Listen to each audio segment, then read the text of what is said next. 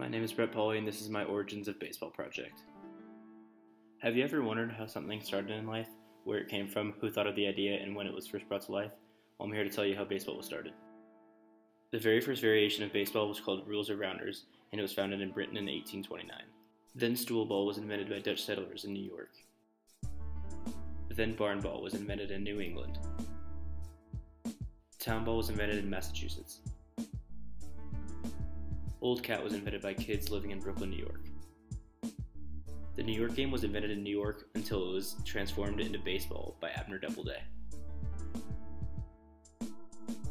The very first baseball field was built in New York by a man named Alexander Cartwright, and he named it Doubleday Field after Abner Doubleday. Alexander Cartwright also formed the very first baseball team called the New York Knickerbockers. Jim Creighton is the first pitcher to ever throw a shutout. Candy Cummings was the first pitcher to ever throw a curveball in 1867.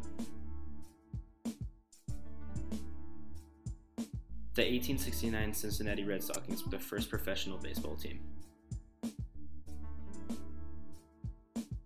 Albert Spalding's rookie debut took place in 1871. Albert Spalding and William Hubert will go on to invent what is today's National League in 1876.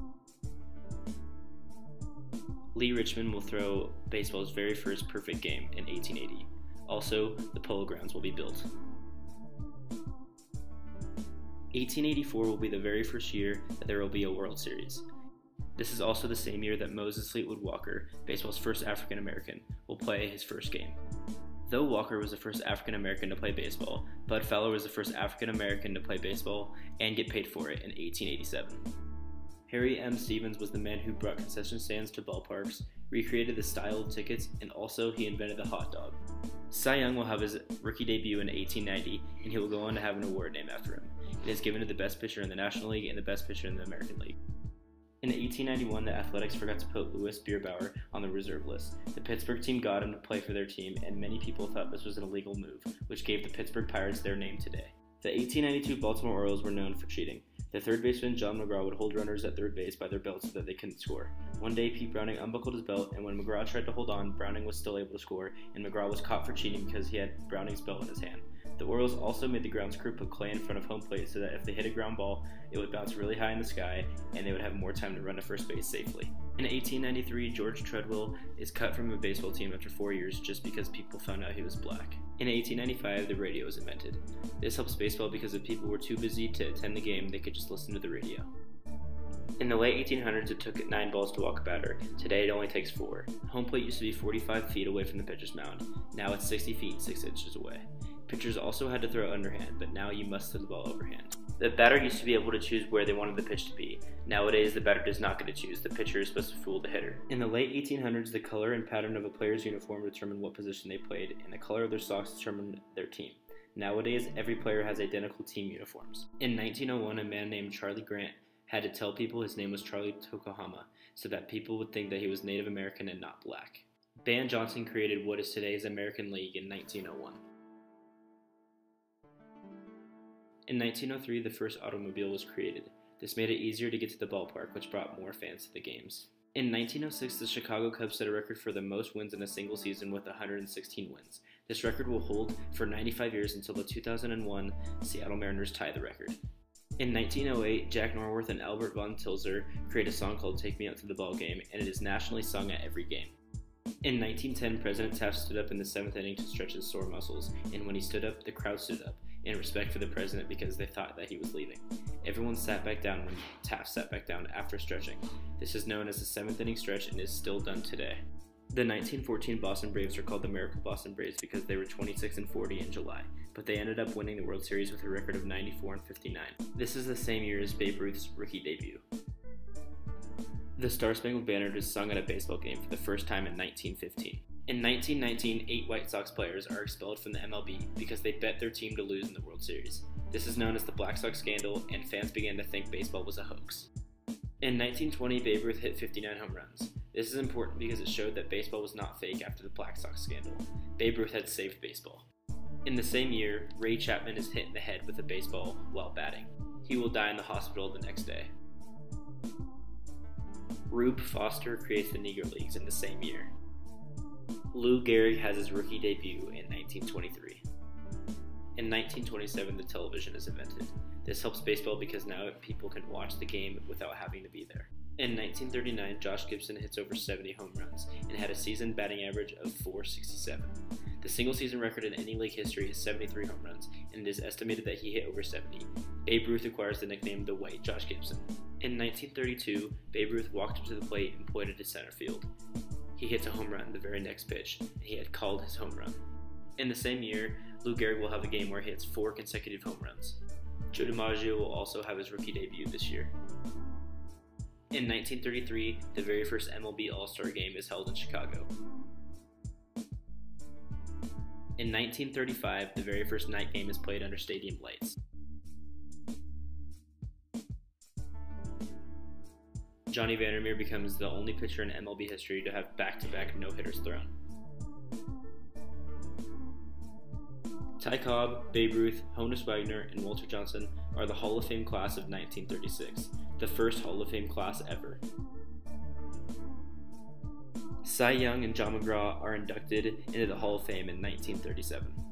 Lou Gehrig and Albert Spalding are inducted into the Hall of Fame in 1939. This is the same year as Ted Williams' rookie debut.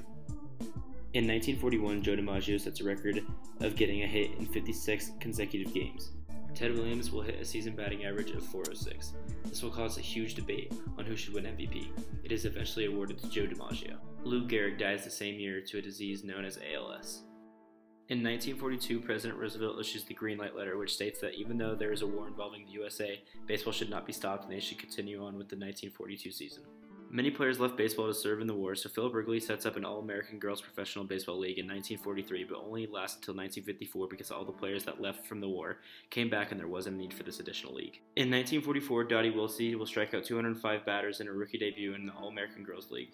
Joe Nuxhall was drafted by the Cincinnati Reds, and he pitched on June 12th as a 15-year-old for his rookie debut. The tri-cornered War Bond baseball game was played by 3 teams, and it was played to raise money for the war. Kennesaw Mountain Landis is inducted into the Hall of Fame as MLB's first commissioner. In 1947, Branch Rickey signs Jackie Robinson to a contract to play for the Brooklyn Dodgers. Robinson was ridiculed and had racial slurs shouted at him during many games during the season, but his talent eventually showed baseball fans that anyone could play the game no matter what the color of the skin the players had. Pee Wee Reese was the shortstop for the Dodgers at the time, who was a white man born in Kentucky. Kentucky was known for being a racist state. One day in the middle of the game, Reese walks over to Jackie, who was playing first base, and just puts his arm around him. This showed the crowd of the game that it was not okay to discriminate against someone due to the color of their skin. Jackie Robinson will later go on to win Rookie of the Year this season. 1947 was the first year that the World Series was televised. 1951 was the season that Mickey Mantle and Willie Mays both had their rookie debuts. 1954 is the year that Hank Aaron had his rookie debut. He will hit 755 home runs, which is the second most by any player in MLB history.